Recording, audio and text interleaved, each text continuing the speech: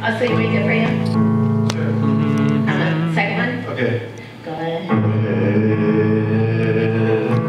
Mark my name, my love for you is still the same. Go ahead and bury me, but very soon I will be free, 'cause I'll rise again. There's no power on earth can keep me down. Yes, I'll rise again. Death can't keep me in the ground. So on that first, because I'll rise, you have to stay on that same thing because you're not doing your other thing anymore. I realized Okay. that. That was the second time I did it. Yeah, you did. So, Gotcha on the second. yeah, because I was wondering why I couldn't get that note. Yeah, because you're, So, because before I was going higher, Yes, because you're doing harmony. That was tenor. when we lowered it, wouldn't it be the same? But you didn't go that high this time. See, we lowered it, so you're not as high as you were.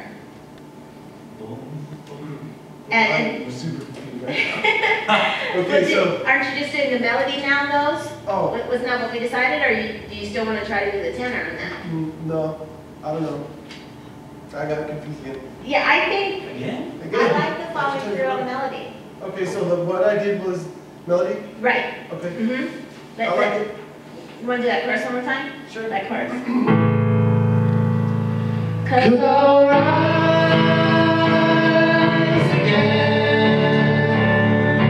There's no power on earth can keep me down.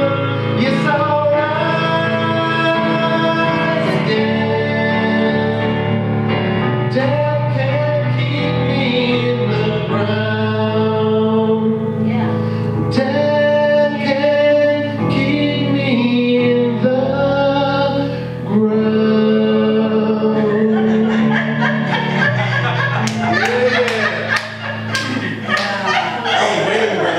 That was deep. 17? It didn't sound bad. Well, it's a work in progress. It sure sounded funny coming from you. We never did That is come up okay. with that one song, one day at a time. We got it. We We're got the practicing. words. Oh, did ya? We Yep. sure do. Slowly but surely, we come around eventually. Josie was asking for one day Right? that song called Living You Love Me for like 2 years, and we're starting to work on it. It's just hard sometimes. Yeah, I know. It's a beautiful song, too. Yeah. Well, the better they are, the harder they are to sing. Yeah.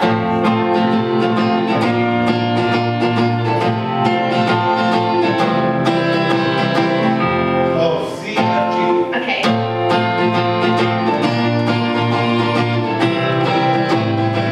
I will meet you in the morning by the bright riverside, when our sorrow has drifted away. I'll be standing at the portals with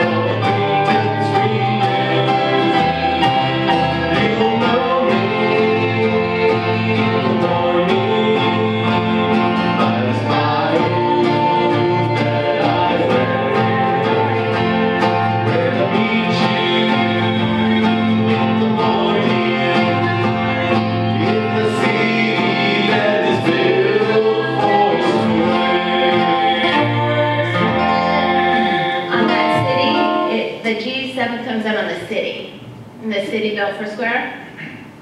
Oh, yeah, that's right. Okay.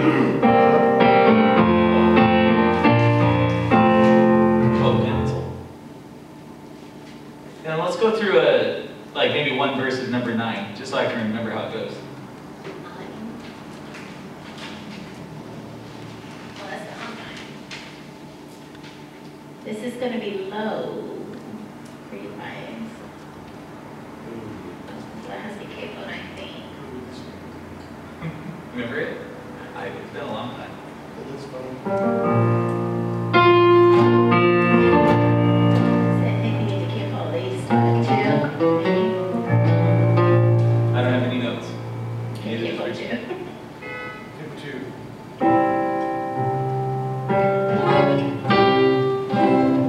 I won't be able to show it to him, so I'll go back. Go back to open. Okay.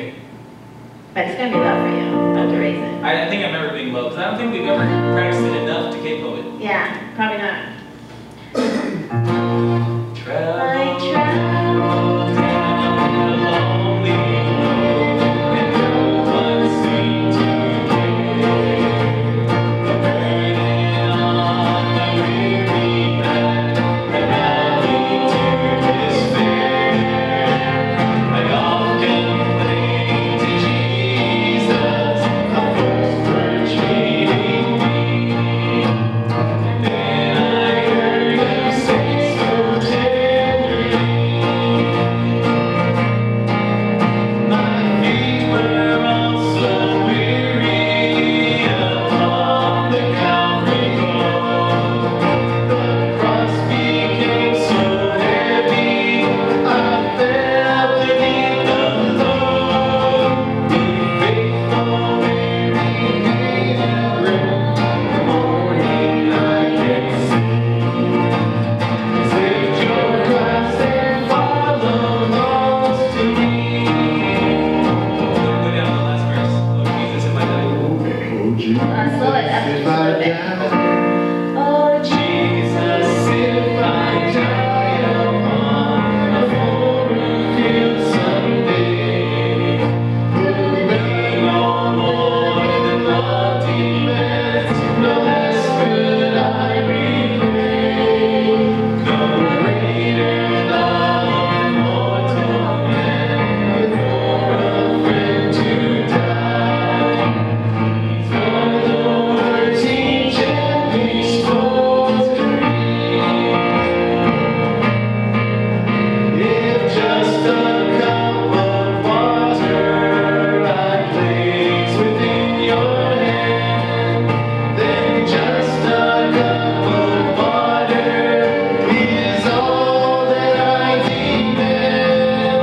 But if my debt lay in vain, then can thy glory see.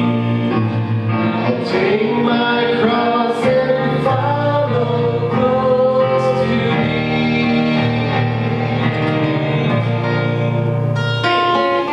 nice. That is a good one, huh? You guys know that one from New Eve? Okay, good.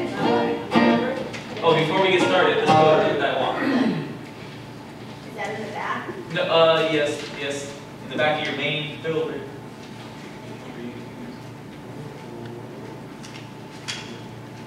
got it over. Don't hold that. You got it over there.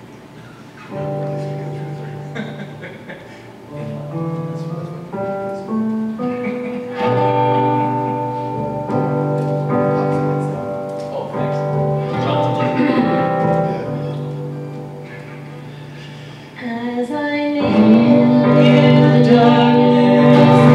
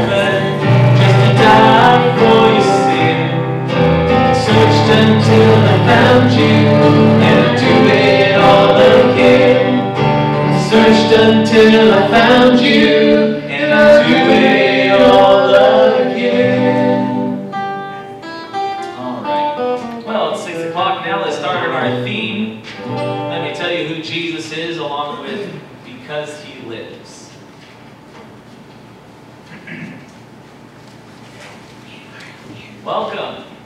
We are here. Why do we always have to look in that chorus? Isn't that the truth? Yes, it is. What, for Pete's sake? Oh, that's for the musicians. Yeah. Well, it should be in the front of your regular book. Oh, It should I have its had own to little use folder. my bag A of theme, my. a theme section. Yes, it definitely In should. our folder, we should have separation. I know that in that trouble with the right place. You know what I did? Is I And it's put a a plastic little perforated section on the side. And it helps. Well, And actually, then on with it. a manila No. binder. We don't just, No, he Yes, puts on a. then you have to thumb it. Or you have to look Yeah. at it. Well, I'll write this game if you come. Like, if you have to double ballot. Yeah. Yes, as you see. Well, Starting to get that. Vocalization. Well, I had to rub my knee. So you still can't? Yeah. Oh, yeah. Also. That's right, we were practicing. So it might have got stuck in your Easter folder. Look at the gams on that, man.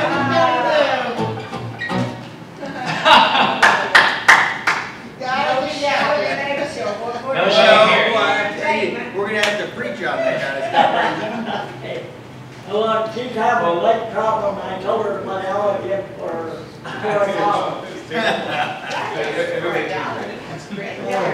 And it helps, it keeps it I was warm. laughing all day. And there's, mine, I was going down and looking for it. Finishing something. So, it was just the right Oh, way that's too. possible. So, she got that, and an ace Band-Aid, I haven't used the ace Band-Aid, I just used that, and I'm all right. All right, we finally got the music, so now we're gonna sing. Beta, hang on. Well, we'll have a word of prayer. How about that? That's what Baptists do to stall. Heavenly Father, would you bless this time as we sing your praises and study your word in Jesus' name, amen. Amen. I believe in the Father, I believe in the Son, I believe in the Holy Ghost, all these three in one. Jesus name, the Omega, He made the truth and the light, the beginning and the end. There was more than just one man, He was Son of Man.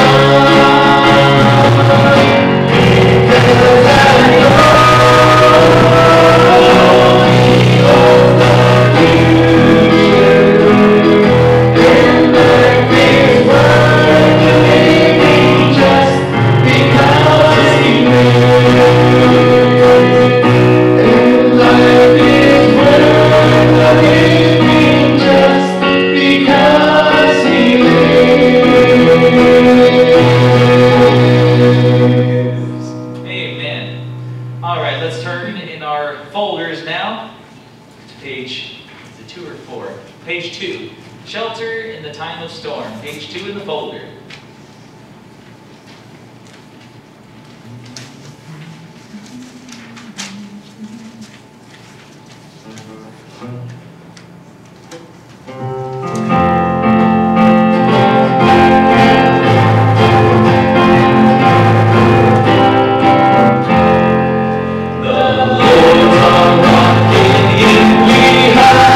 Shelter in the time of storm, so sure would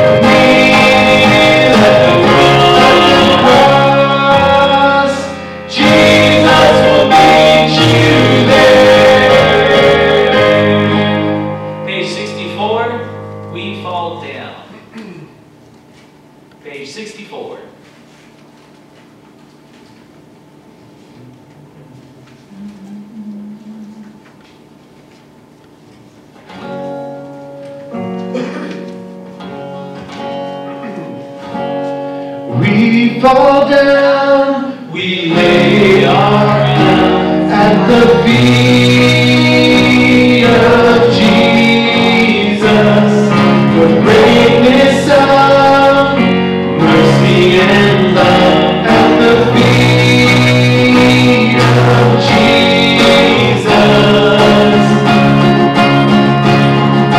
We cry, holy, holy, holy. We cry, holy, holy, holy. We cry, holy, holy, holy is the Lamb. We fall down, we lay our crowns at the feet of Jesus. The greatness of mercy and love at the feet of Jesus. We cry, holy, holy, holy. We cry, holy, holy, holy. We cry, holy, holy, holy is the Lamb.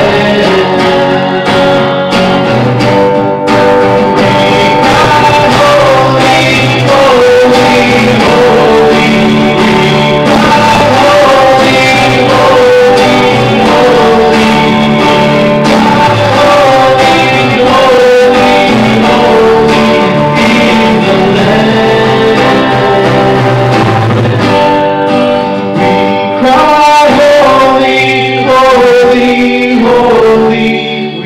cry, holy, holy, holy. We cry, holy, holy, holy.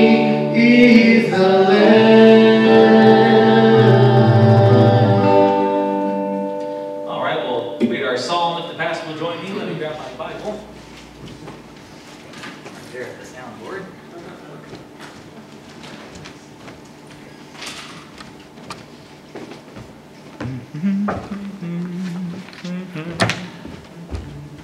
There are your glasses. We're in Psalm 53. You know that you wouldn't know you. That's right. Really change your look. I can't believe you get that nose on over that nose. I didn't recognize anything was different. What do you guys think? It was a mustache. That's right. That's right. Hey, how big are the mustache? All right. Psalm 53. Psalm 53. The fool has said in his heart, there is no God. They are corrupt. They have committed abomination, or rather abominable injustice. There is no one who does good. God looks down from heaven upon the children of men to see if there are any who understand, who seek God. Every one of them has turned aside. Together they have become corrupt. There is no one who does good, not even one. Have the workers of iniquity no knowledge, who eat up my people as they eat bread, and do not call upon God? I'm trying to find God. Okay. There they were in great fear, where no fear had been. For God scattered the bones of him who encampeth against you. You put them to shame, because God hath rejected them. Oh, that the salvation of Israel would come out of Zion, when God brings back the captivity of his people. Let Jacob rejoice, and Israel be glad. Amen. Maybe I do need those glasses. And that Mary be your good glasses.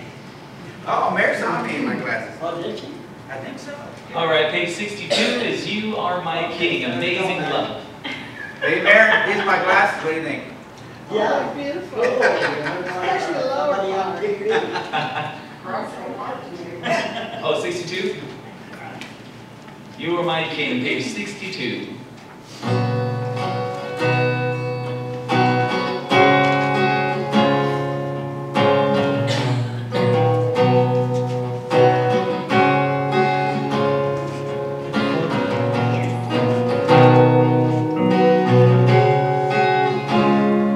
I'm forgiven, because you were forsaken, I'm accepted, you were condemned. I'm alive when your spirit is within me, because you died and rose again.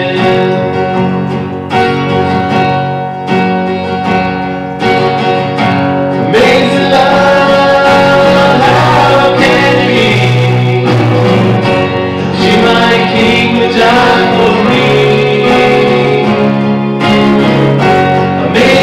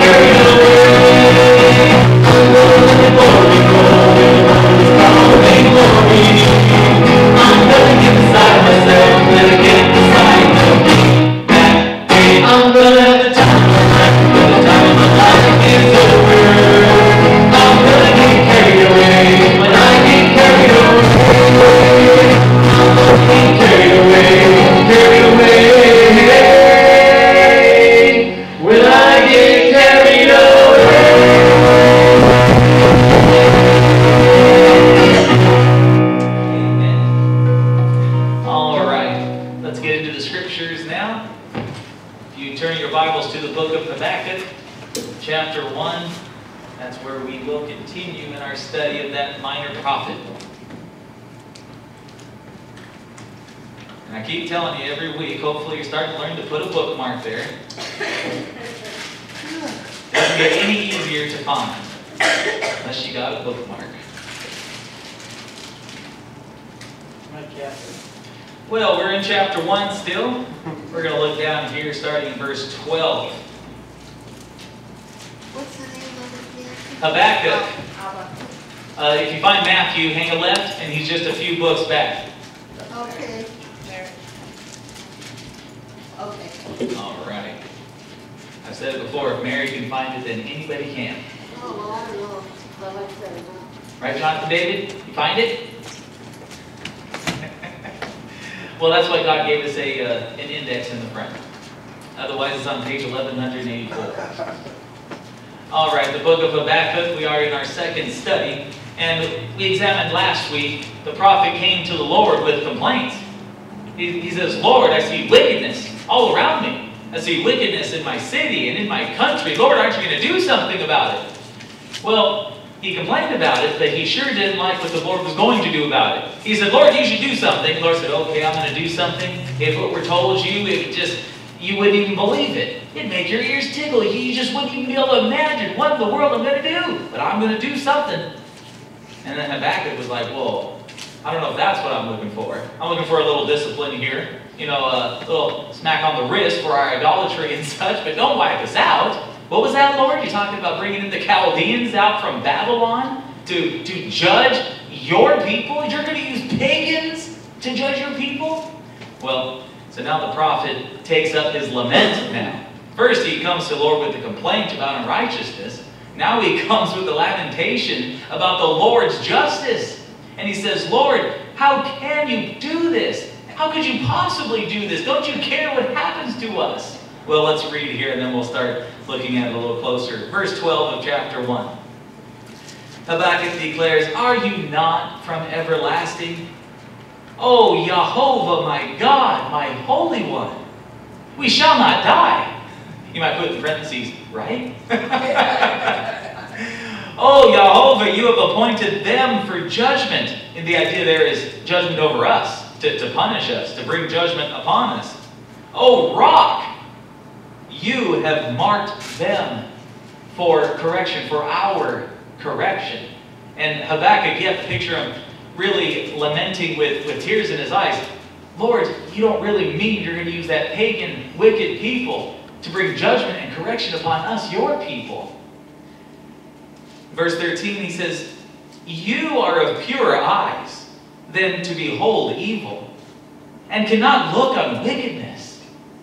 So, Lord, why do you look on those, the Chaldeans, the Babylonians, who deal treacherously and hold your tongue when the wicked devours a person or a nation more righteous than he?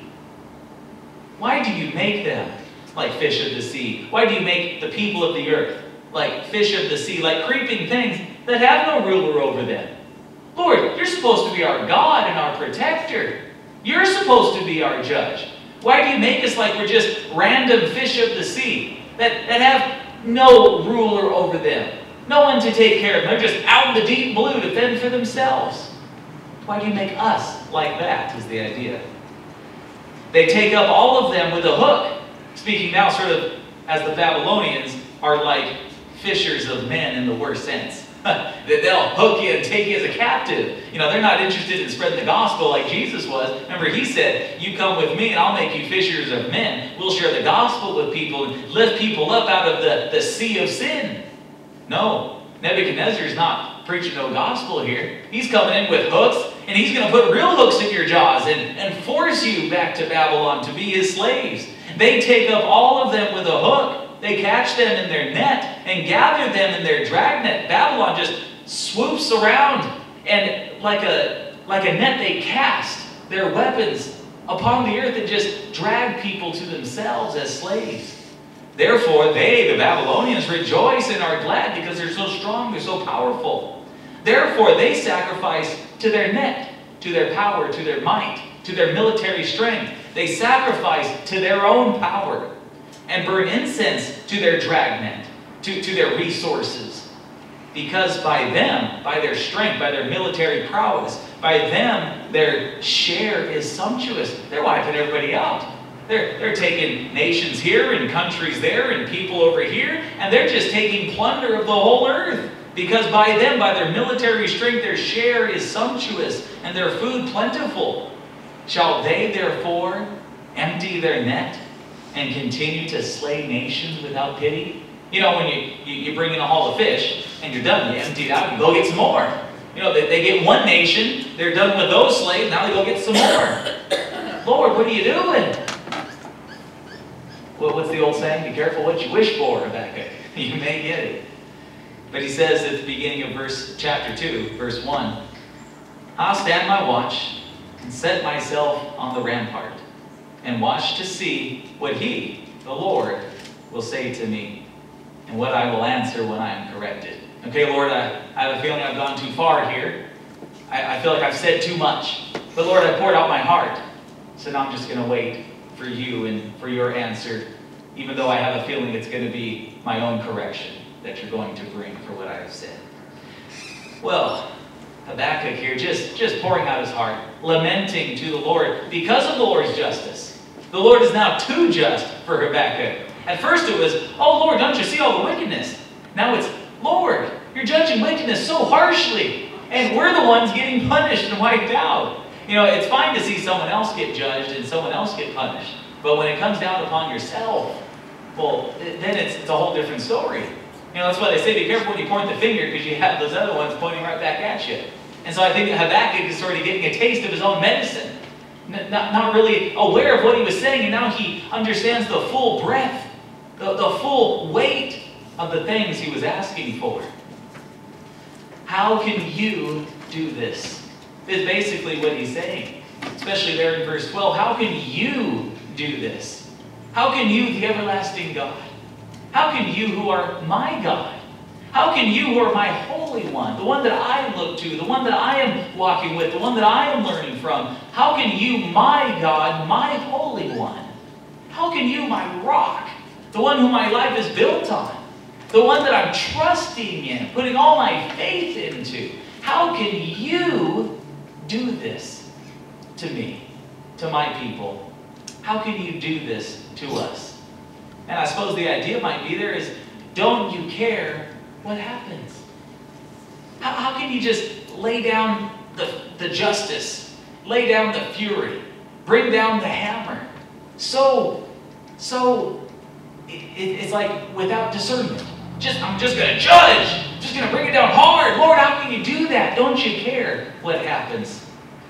And he laments, you have appointed our enemies to judge us. Lord, you're my God. You're my ruler. You're my Holy One. You're my rock. Yet you have appointed our enemies to do your work. You've appointed our enemies to be our judge instead of yourself.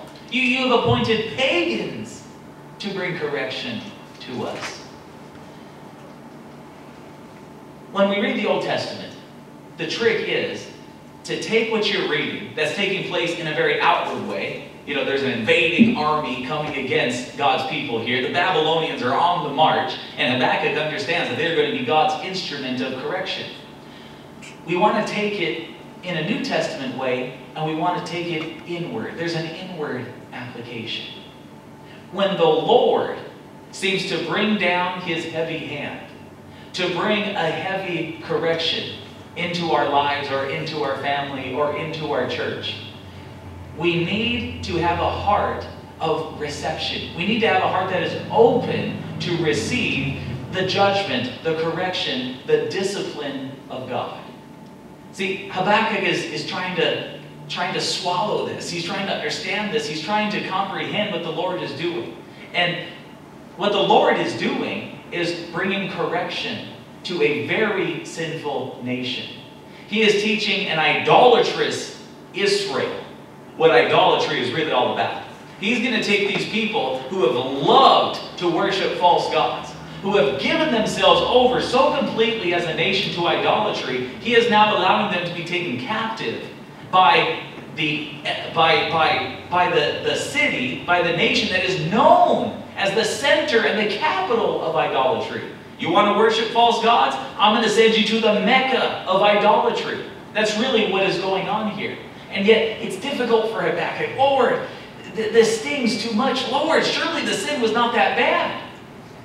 But like we said last week, this is a book that encourages us to learn to trust the Lord when we don't agree with what He's doing, when we don't understand the way He is doing things. And I think it'd be helpful to read a few verses out of Hebrews chapter 12 in this respect. Hebrews chapter 12, you can mark it and look at it later. In verse 3, the writer says, consider Him, consider Jesus, who endured hostility from sinners against Himself, lest you become weary and discouraged in your souls. I mean, if Jesus, the perfect man, had to strive against sinners, how can we who are imperfect expect, such an easy road? But then he says, and it's really a hard word. It's really a word where he's trying to just stab us right in the heart so that we might look in the mirror of God's word and see ourselves for what we really are. Because he says there in verse 4 of Hebrews 12, you have not yet resisted to bloodshed in your fight against sin. Let that sink in for a second. You have not yet resisted to bloodshed in your fight against sin. When you battle sin in your life, when you battle temptations, the various lusts that each of us may or may not have, the different things that beset us, that get in our way, that stumble us.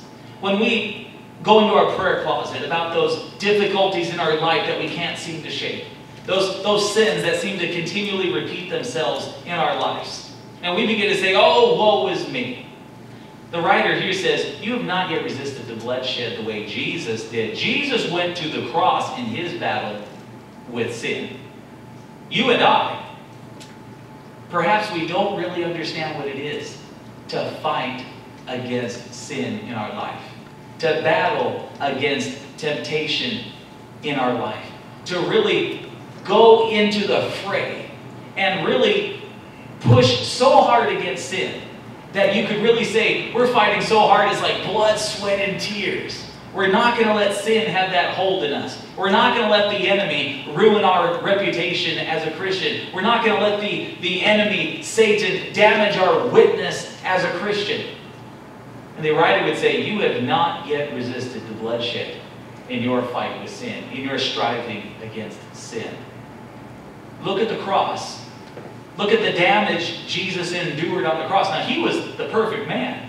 His battle with sin was on our behalf. But look at His example. He took up a fight that wasn't even His. He took up a fight that was ours. And He is our example. Are we willing to go to those lengths in our battle, in our heart against sin? In verse 5 of Hebrews chapter 12, he continues and says, you have forgotten the exhortation which speaks to you as sons or as daughters, as children. And he quotes an old proverb, my son, do not despise the chastening of the Lord. That's what Habakkuk is doing. Clearly, he's despising the chastening of the Lord. Lord, I don't like this. Lord, how could you do this? How dare you do this? My son, do not despise the chastening of the Lord. See, a rebellious son despises the chastening. A rebellious daughter despises the correction. We don't want to hear the reprimand. That's how children are with their parents, and that's how we are with the Father. We don't want to hear that the sin that we are condoning, that the sin that we are dabbling with, is something that we should be fighting against. And so he says, do not despise the chastening of the Lord, nor be discouraged when you are rebuked by Him. For whom the Lord loves, He chastens. And I try to teach my children that. Even when they don't like the discipline, the correction, it's because I love them. The Lord wants us to turn out right, just like we want our children to turn out right. He wants us to be good Christians who are a good testimony of the Father and His heart and His love. He wants us to represent Him well in the world, just as when my children grow up, I want them to represent my name wherever they go. I want people to look at them and say, well, your parents raised you right. I don't want them to see my kids and think, wow, what kind of bums did they have for parents, I want them to represent me properly. See, we take the Lord's name with us. And so the Lord, Whom he loves, he chastens, and he scourges. Now that's what Habakkuk, he feels he was getting the scourge. Hey, Lord, you've really brought out the whip upon your people here in Jerusalem and Judah. And he didn't like it. And so often we don't like it either in our own lives. If you endure chastening, God deals with you as sons, as daughters, as children. For what son is there whom a father does not chasten? But if you are without chastening, of which all have become partakers, then you are illegitimate and not sons. If you can sort of get away with sin, just doing your own thing, the Lord never seems to bother you, well, there's probably a reason for that. Maybe you're not one of his children here. Furthermore, we have had human fathers who corrected us, and we paid them respect. So why do we get so mad at the Lord when he does the same thing? Like Habakkuk here. Shall we not much more readily be in subjection to the Father and live? For they indeed, our human fathers, for a few days chastened us as seemed best to them, but he for our profit. You know, our dads, as best as they saw fit, they disciplined us. But the Father in heaven, he knows everything. So surely his discipline is even of a much higher caliber and degree, worth so much more profit, that we may be partakers of his holiness. That's what he wants. Remember, God told the prophet, look, you tell the people, get their marriages in order. I'm sick of all this divorce among God's people. Because don't they understand, I want godly offspring. I want children who are raised in godly homes, who are raised to love me, and who are raised to follow me. And so tell them to get their marriages in order. And see, the Lord here, once again, he says, I want people who can partake of my holiness. What did Jesus say? Be holy as your Father in heaven is holy. Be perfect as he is perfect. Now, no chastening seems to be joyful for the present, and Habakkuk says a big amen. That's right, it sure doesn't. It seems awful, but painful. Nevertheless, afterward he yields the peaceable fruit of righteousness to those who have been trained by it. And it is worthy of note that after Israel, after Judah, after God's people went to Babylon, when they returned to their homeland, they never again, of all the sins they did struggle with, idolatry was never one of them ever again. They were cured of their idolatry in Babylon. Now, they weren't perfect. You know, when Jesus comes along, you got those hypocritical Pharisees. And what was their sin? Do you notice the opposite sin that they begin to commit? Right. Instead of going into idolatry, they go into hypocrisy because they're trying to keep the law so tightly. We're never going to go away from the law again. We're never going to go after paganism. We're going to keep the law, every jot, every tittle, every little piece of it. And so the Pharisees went too far and became hypocrites. You got to be careful. God wants the balance here. He wants us to be pure and balanced and genuine in our walk with him. See, the Pharisees were so uptight about their walk with God, they wanted everybody to believe they were perfect, that they never messed up. And the Lord wants us to understand that's not what he's looking for. He's looking for honest people that other people can relate with. Say, oh, how'd you deal with that? How'd you get through that? How'd the Lord help you with that? That's what the Lord is looking for in the family of God. So discipline is a difficult thing when the Lord begins to work in our lives against certain sins that we may be harboring. It can be harsh. It can be difficult. And yet the lesson of Habakkuk is just trust the Lord and allow him to do his work. Is he really the everlasting God who knows all, who created you? Is he really your God, your Holy One, your rock? And if so, let him be such. Let him bring out the big stick. Let him take you out to the woodshed. Let him work in your life and let him do that hard work, that difficult work, that work that really does seem to be painful in your life. Because the result of it is the peaceable fruit of righteousness. The result of it is to be able to partake of his holiness. You know, we say amen to verses, he's transforming us from glory to greater glory. Praise the Lord. How do you think he does that? By taking us out to the woodshed. It's no fun sometimes when the Lord has to deal with us with something that we thought we didn't have to deal with, that we thought was okay. And you ever notice the Lord can be so, it's like he just doesn't understand sometimes. You've ever had the Lord convict you of something that he didn't convict other people of? Where he just said, this isn't something that is generally sin. This is not outright and gross sin. It's just something I don't want you to do. And the Lord wants us to honor him in those ways. You know, it's not just all the black and white stuff. It's not just the 10 Commandments, and it's not just the things that we read about in Scripture. Don't do this, or make sure you do this. There are also those personal convictions that the Lord says, no, no, I'm not telling that person not to do this. I'm telling you. Or I'm not telling that person to do this. I'm telling you. And that's where we really begin to have our personal walk, where it goes beyond right and wrong. It goes into conviction and that personal relationship. Here's my special calling for you. Anyways, we could spend a whole lot of time on just that. Let's go a little further now. In verse 13, we can sum it up with Habakkuk saying, how could you do this to us? Aren't you paying attention? Lord, aren't you paying attention? Your eyes, they're so holy, they're so pure. You can't just look on sin and give it your approval. You can't stand the sight of sin. Are you not paying attention to what you're doing? You're bringing a sinful people in to judge your people. And I know we're, not perfect. I know we might have some idolatry problems going on here. But certainly we're more righteous than the Babylonians. Or aren't you paying attention? And so often we can say that. We can so often be like Elijah. Lord, what are you doing to me? I'm serving you. I'm doing miracles on your behalf. I'm preaching your word to people. I'm even speaking to the king boldly and telling him where he's wrong. And Lord, now you are allowing me to be persecuted. You're allowing this wicked woman Jezebel to come after my head. And Lord, don't you know I'm all you've got? Aren't you paying attention? I'm the only one. And he wasn't. So often we can be exaggerative in our complaints, in our lamentations with the Lord. We can exaggerate. No one's ever suffered the way I am. No one has to go through what I have to go through. Lord, I'm the only one. And the Lord speaks to us in that still small voice. Okay, let me bring you back to earth here. You're not the only one. So often he points us to the Christ.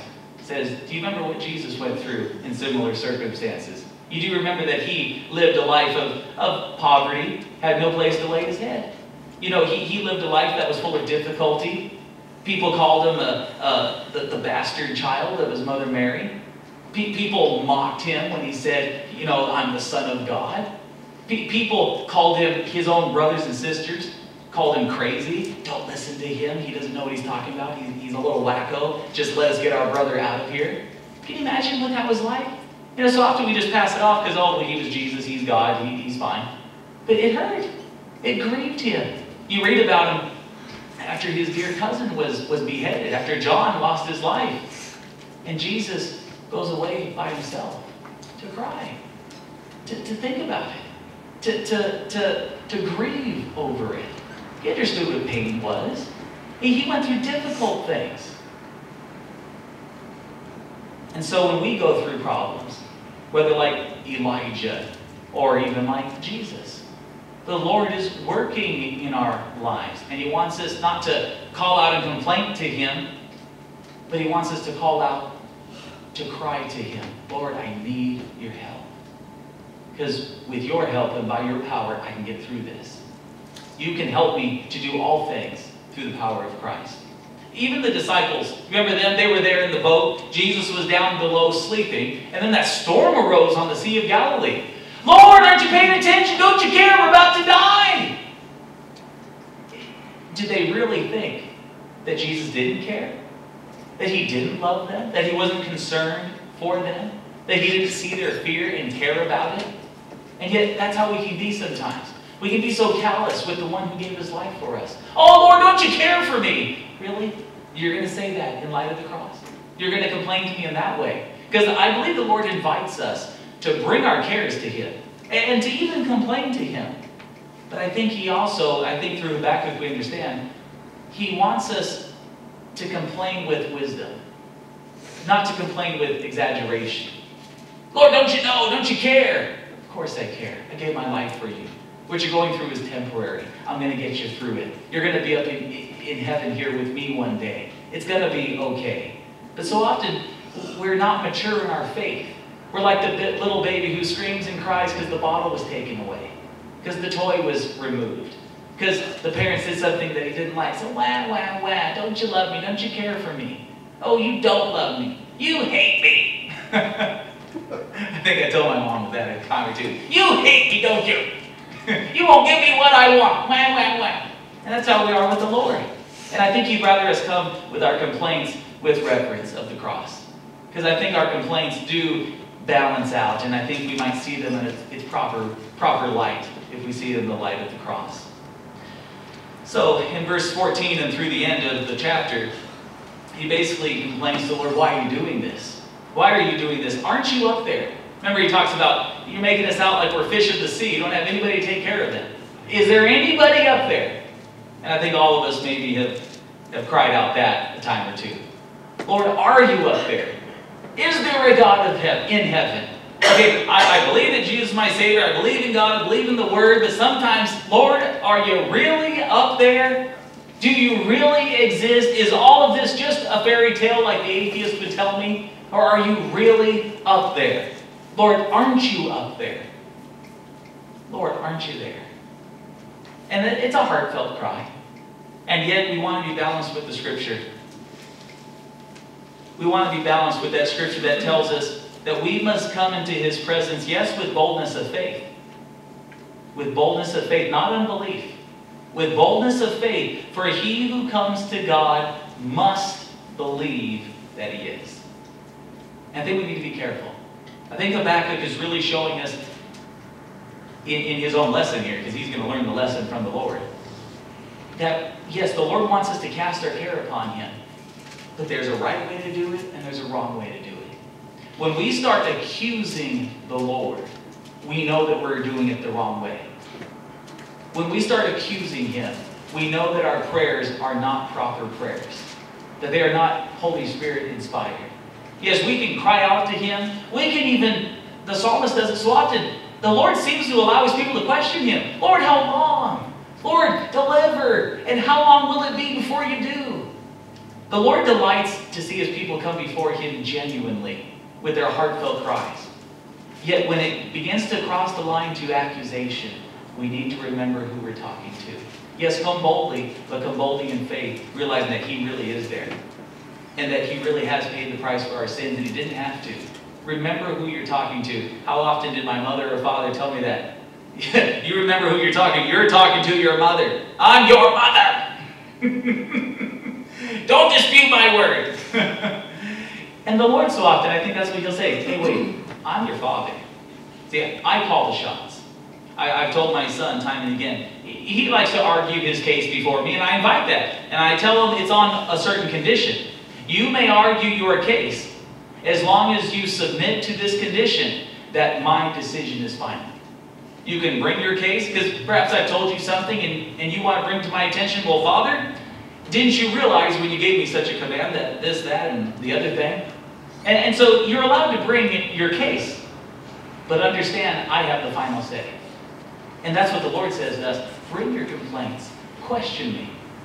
See, yes, I am the God of this world. That doesn't sound right because that's what Satan is called. I'm the creator of the world. I am truly the God of all nations. But with you, I'm your Father.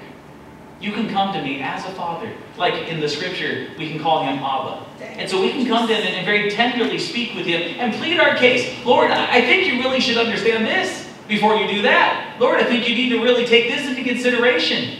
As long as we understand His ways are perfect. His thoughts, His ways are so far above ours that we cannot even comprehend it. And we have to say in our hearts, yes, Lord, your will be done. Lord, here's my cry, here's my petition, but your will be done. Isn't that what Jesus taught us? See, He knew the Father. He wants us to know the Father like that. So we sing, we'll understand it better by and by. Farther along, you know, that the chorus. But we must believe it too. We must believe it. We'll understand it later. Maybe not here. One day. And if we could just hold that in our hearts when nothing seems to make sense and just trust, okay, Lord, you know what's going on. You know the end, how it's going to turn out, and you know the end from the beginning. And Lord, you're doing all things according to your will and your plan. And so I'll just take it for granted that one day it'll make sense when I stand in your presence. And I'll believe that in faith. Let's pray. Heavenly Father, we thank you, Lord, for your word. And Lord, we thank you for your passionate prophet, Habakkuk, who just opened up his heart, his complaints, everything to you. And he allowed you to correct him, as we will see. Father, would you help us to be like that? as we open up our hearts to you. Help us to be reverent and help us to be open to your correction. Father, bless these people as they go their way and bring us back together again. In Jesus' name, amen. There is a name I love to hear, I love to sing its word. It sounds like music in my ear, the sweetest name on earth. Oh, how I love Jesus. Oh, how I love Jesus. Oh, how I love Jesus, because he first loved me. Lord bless you.